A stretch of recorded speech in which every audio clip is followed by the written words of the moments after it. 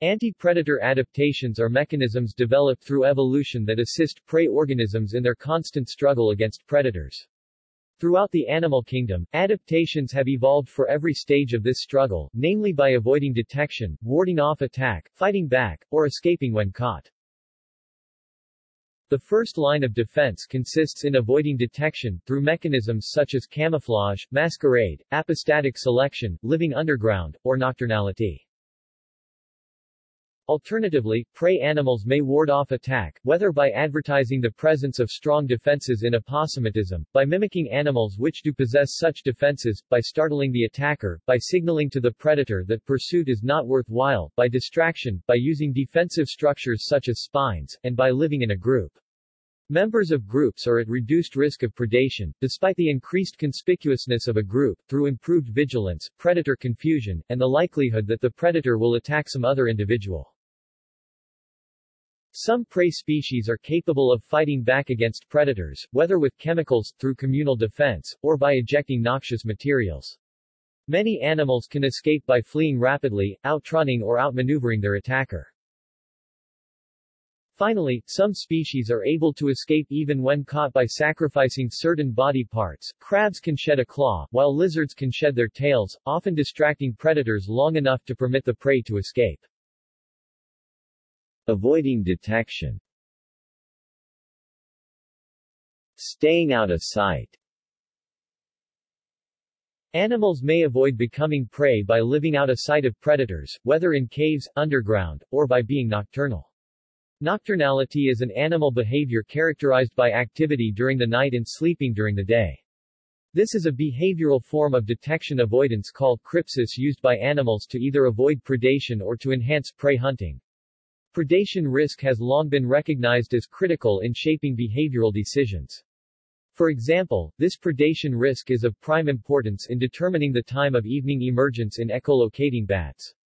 Although early access during brighter times permits easier foraging, it also leads to a higher predation risk from bat hawks and bat falcons. This results in an optimum evening emergence time that is a compromise between the conflicting demands. Another nocturnal adaptation can be seen in kangaroo rats, which avoid moonlight avoidance. They forage in relatively open habitats and reduce their activity outside their nest burrows in response to moonlight. During a full moon, they shift their activity towards areas of relatively dense cover to compensate for the extra brightness. Camouflage. Camouflage uses any combination of materials, coloration, or illumination for concealment to make the organism hard to detect by sight. It is common in both terrestrial and marine animals. Camouflage can be achieved in many different ways, such as through resemblance to surroundings, disruptive coloration, shadow elimination by countershading or counter-illumination, self-decoration, cryptic behavior, or changeable skin patterns and color. Animals such as the flat-tail horned lizard of North America have evolved to eliminate their shadow and blend in with the ground. The bodies of these lizards are flattened, and their sides thin towards the edge. This body form, along with the white scales fringed along their sides, allows the lizards to effectively hide their shadows. In addition, these lizards hide any remaining shadows by pressing their bodies to the ground. Masquerade. Animals can hide in plain sight by masquerading as inedible objects. For example, the patu, a South American bird, habitually perches on a tree, convincingly resembling a broken stump of a branch, while a butterfly, Kalima, looks just like a dead leaf. Apostatic selection. Another way to remain unattacked in plain sight is to look different from other members of the same species. Predators such as tits selectively hunt for abundant types of insect, ignoring less common types that were present, forming search images of the desired prey. This creates a mechanism for negative frequency-dependent selection, apostatic selection. Warding off attack. Many species make use of behavioral strategies to deter predators. Startling the predator. Many weakly defended animals, including moths, butterflies, mantises, phasmids, and cephalopods such as octopuses, make use of patterns of threatening or startling behavior, such as suddenly displaying conspicuous eye spots, so as to scare off or momentarily distract a predator, thus giving the prey animal an opportunity to escape. In the absence of toxins or other defenses, this is essentially bluffing, in contrast to aposematism which involves honest signals. Pursuit deterrent signals. Pursuit deterrent signals are behavioral signals used by prey that convince predators not to pursue them. For example, gazelles stot, jumping high with stiff legs and an arched back. This is thought to signal to predators that they have a high level of fitness and can outrun the predator. As a result, predators may choose to pursue a different prey that is less likely to outrun them. White-tailed deer and other prey mammals flag with conspicuous, often black and white, tail markings when alarmed, informing the predator that it has been detected. Warning calls given by birds such as the Eurasian jay are similarly honest signals, benefiting both predator and prey. The predator is informed that it has been detected and might as well save time and energy by giving up the chase, while the prey is protected from attack. Playing dead. Another pursuit deterrent signal is thanatosis or playing dead. Thanatosis is a form of bluff in which an animal mimics its own dead body, feigning death to avoid being attacked by predators seeking live prey. Thanatosis can also be used by the predator in order to lure prey into approaching. An example of this is seen in white-tailed deer fawns, which experience a drop in heart rate in response to approaching predators. This response, referred to as alarm bradycardia, causes the fawn's heart rate to drop from 155 to 38 beats per minute within 1 beat of the heart. This drop in heart rate can last up to 2 minutes, causing the fawn to experience a depressed breathing rate and decrease in movement, called tonic immobility. Tonic immobility is a reflex response that causes the fawn to enter a low body position that simulates the position of a dead corpse. Upon discovery of the fawn, the predator loses interest in the dead prey. Other symptoms of alarm bradycardia, such as salivation, urination, and defecation, can also cause the predator to lose interest. Distraction. Marine mollusks such as sea hares, cuttlefish, squid and octopuses give themselves a last chance to escape by distracting their attackers. To do this, they eject a mixture of chemicals, which may mimic food or otherwise confuse predators. In response to a predator, animals in these groups release ink, creating a cloud, and opaline, affecting the predator's feeding senses, causing it to attack the cloud. Distraction displays attract the attention of predators away from an object, typically the nest or young, that is being protected. Distraction displays are performed by some species of birds, which may feign a broken wing while hopping about on the ground, and by some species of fish. Mimicry and aposematism. Mimicry occurs when an organism, the mimic, simulates signal properties of another organism, the model, to confuse a third organism.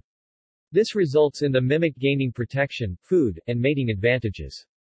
There are two classical types of defensive mimicry, Batesian and Müllerian.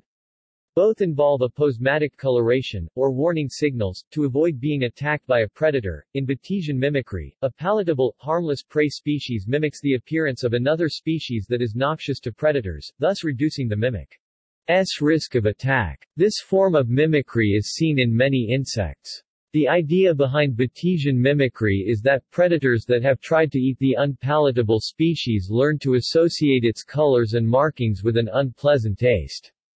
This results in the predator learning to avoid species displaying similar colors and markings, including Batesian mimics, which are in effect parasitic on the chemical or other defenses of the unprofitable models.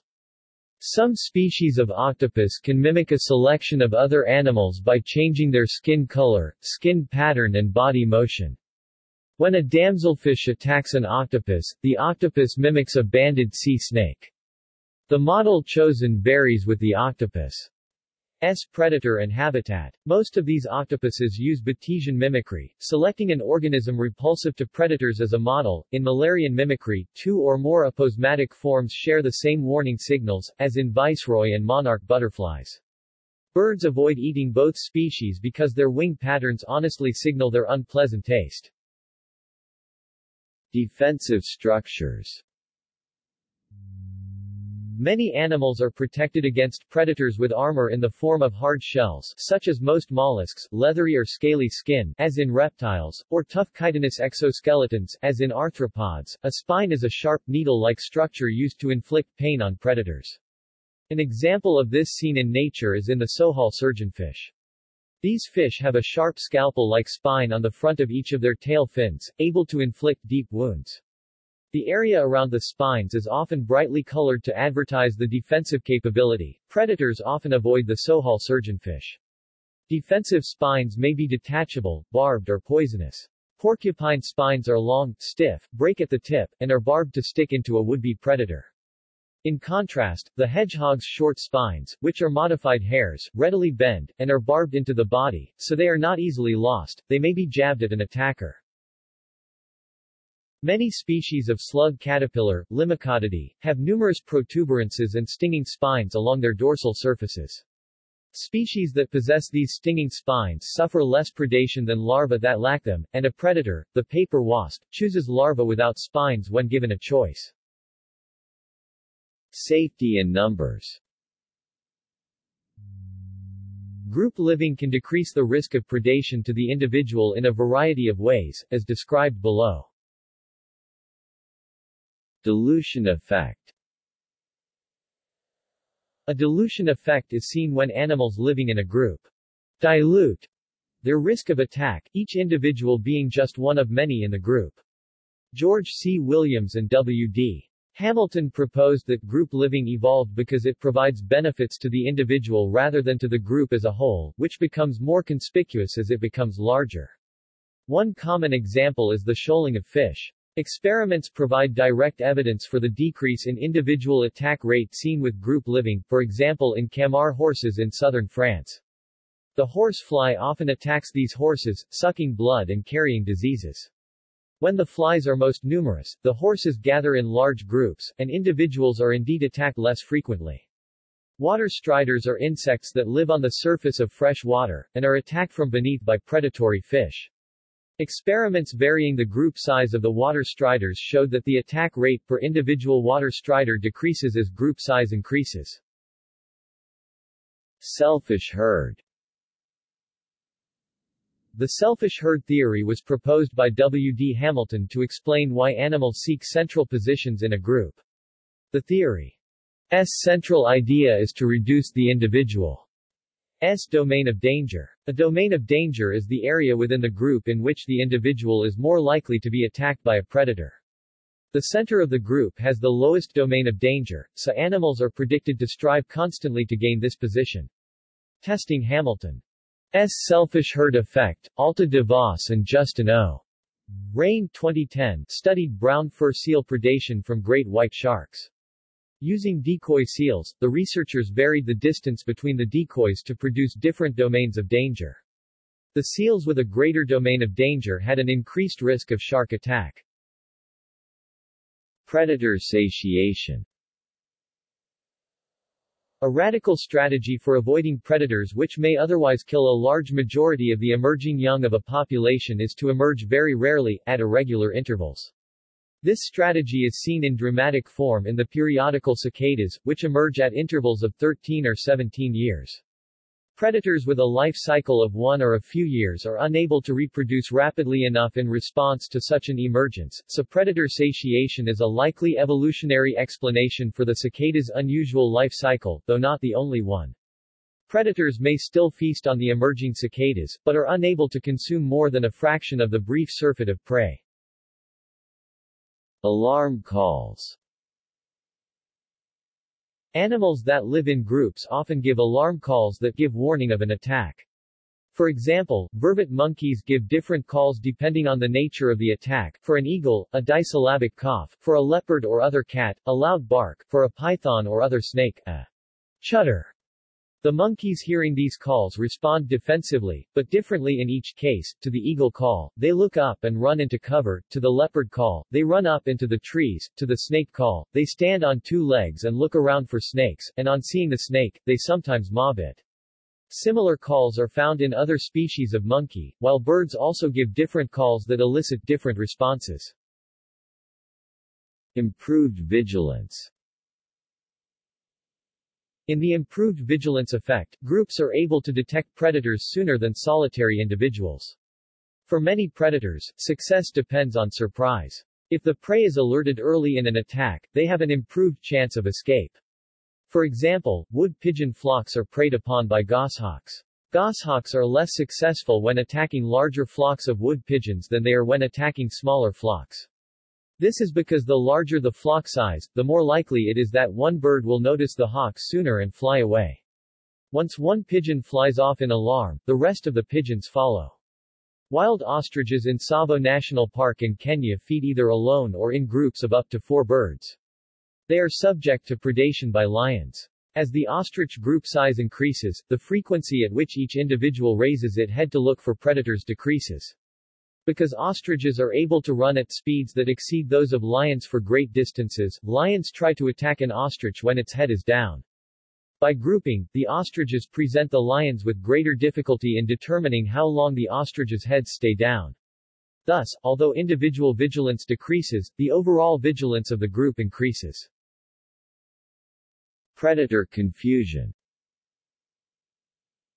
Individuals living in large groups may be safer from attack because the predator may be confused by the large group size. As the group moves, the predator has greater difficulty targeting an individual prey animal. The zebra has been suggested by the zoologist Martin Stevens and his colleagues as an example of this. When stationary, a single zebra stands out because of its large size. To reduce the risk of attack, zebras often travel in herds. The striped patterns of all the zebras in the herd may confuse the predator, making it harder for the predator to focus in on an individual zebra. Furthermore, when moving rapidly, the zebra stripes create a confusing, flickering motion dazzle effect in the eye of the predator. Fighting back. Defensive structures such as spines may be used both to ward off attack as already mentioned, and if need be to fight back against a predator. Methods of fighting back include chemical defenses, mobbing, defensive regurgitation, and suicidal altruism. Chemical defenses. Many prey animals, and to defend against seed predation also seeds of plants, make use of poisonous chemicals for self-defense. These may be concentrated in surface structures such as spines or glands, giving an attacker a taste of the chemicals before it actually bites or swallows the prey animal. Many toxins are bitter tasting. A last-ditch defense is for the animal's flesh itself to be toxic, as in the puffer fish, Danade butterflies and burnet moths. Many insects acquire toxins from their food plants. Danaus caterpillars accumulate toxic cardinalides from milkweeds, Asclepiadaceae. Some prey animals are able to eject noxious materials to deter predators actively. The bombardier beetle has specialized glands on the tip of its abdomen that allows it to direct a toxic spray towards predators. The spray is generated explosively through oxidation of hydroquinones and is sprayed at a temperature of 100 degrees Celsius. Armored crickets similarly release blood at their joints when threatened, autohemorrhaging. Several species of grasshopper including Piccoloceras pictus, Parasana donovani, Alarchus miliaris, and Tegra novae hollandiae secrete noxious liquids when threatened, sometimes ejecting these forcefully. Spitting cobras accurately squirt venom from their fangs at the eyes of potential predators, striking their target 8 times out of 10, and causing severe pain. Termite soldiers in the Nasidae termitina have a fontaneller gun, a gland on the front of their head which can secrete and shoot an accurate jet of resinous terpenes. Many centimeters. The material is sticky and toxic to other insects. One of the terpenes in the secretion, pinene, functions as an alarm pheromone. Seeds deter predation with combinations of toxic non-protein amino acids, cyanogenic glycosides, protease and amylase inhibitors, and phytohemagglutinin. A few vertebrate species such as the Texas horned lizard are able to shoot squirts of blood from their eyes, by rapidly increasing the blood pressure within the eye sockets, if threatened. Because an individual may lose up to 53% of blood in a single squirt, this is only used against persistent predators like foxes, wolves and coyotes Canidae, as a last defense. Canids often drop horned lizards after being squirted, and attempt to wipe or shake the blood out of their mouths, suggesting that the fluid has a foul taste. They choose other lizards if given the choice, suggesting a learned aversion towards horned lizards as prey. The slime glands along the body of the hagfish secrete enormous amounts of mucus when it is provoked or stressed. The gelatinous slime has dramatic effects on the flow and viscosity of water, rapidly clogging the gills of any fish that attempt to capture hagfish. Predators typically release the hagfish within seconds, pictured above. Common predators of hagfish include seabirds, pinnipeds and cetaceans, but few fish, suggesting that predatory fish avoid hagfish as prey.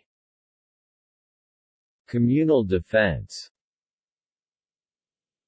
In communal defense, prey groups actively defend themselves by grouping together, and sometimes by attacking or mobbing a predator, rather than allowing themselves to be passive victims of predation. Mobbing is the harassing of a predator by many prey animals. Mobbing is usually done to protect the young in social colonies. For example, red colobus monkeys exhibit mobbing when threatened by chimpanzees, a common predator. The male red colobus monkeys group together and place themselves between predators and the group's females and juveniles. The males jump together and actively bite the chimpanzees. Fieldfares are birds which may nest either solitarily or in colonies. Within colonies, fieldfares mob and defecate on approaching predators, shown experimentally to reduce predation levels. Defensive regurgitation. Some birds and insects use defensive regurgitation to ward off predators. The northern fulmar vomits a bright orange, oily substance called stomach oil when threatened. The stomach oil is made from their aquatic diets. It causes the predator's feathers to mat, leading to the loss of flying ability and the loss of water repellency.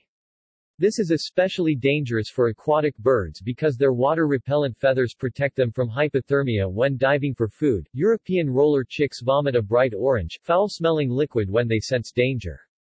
This repels prospective predators and may alert their parents to danger. They respond by delaying their return. Numerous insects utilize defensive regurgitation. The eastern tent caterpillar regurgitates a droplet of digestive fluid to repel attacking ants. Similarly, larvae of the noctid moth regurgitate when disturbed by ants.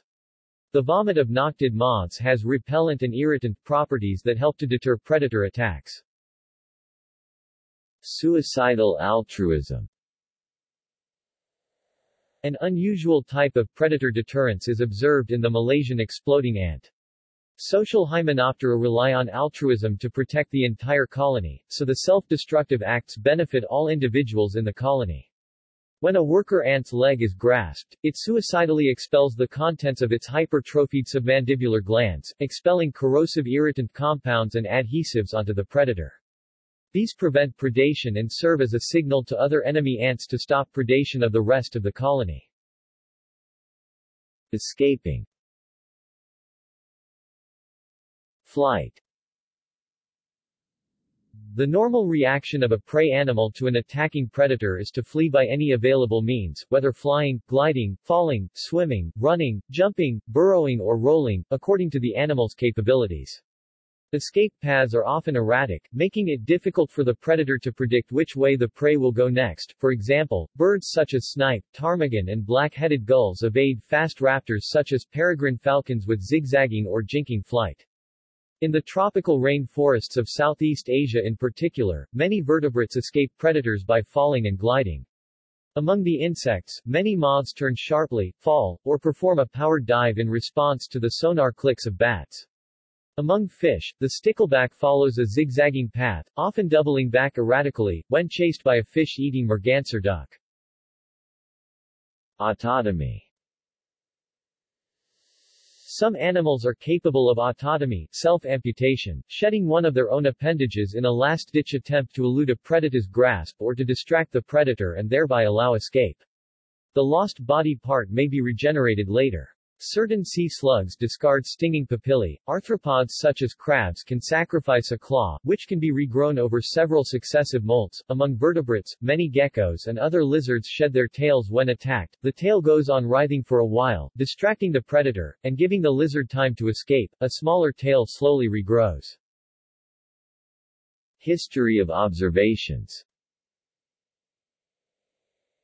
Aristotle recorded observations, around 350 BC, of the antipredator behavior of cephalopods in his History of Animals, including the use of ink as a distraction, camouflage, and signaling. In 1940, Hugh Cott wrote a compendious study of camouflage, mimicry, and aposematism, adaptive coloration in animals.